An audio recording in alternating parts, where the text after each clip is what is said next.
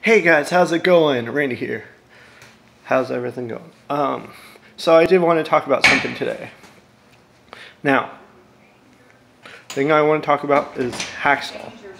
Do you guys think he should be fired for, the bad calls he's made and everything he's done for the Flyers? Now, I think he's mixing up the lines too much. And I think it's causing our team to fail. And our defense is terrible because of him.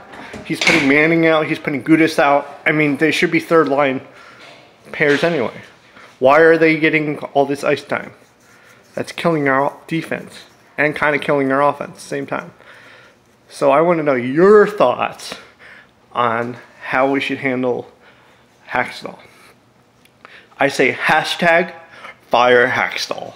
Honestly, I think he's a terrible coach, and I think we can get a better coach than him. I really do. So, guys, let me know in the comment section what you guys think.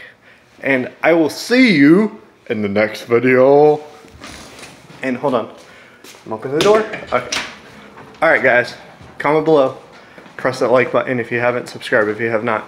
See you in the next video. Peace out.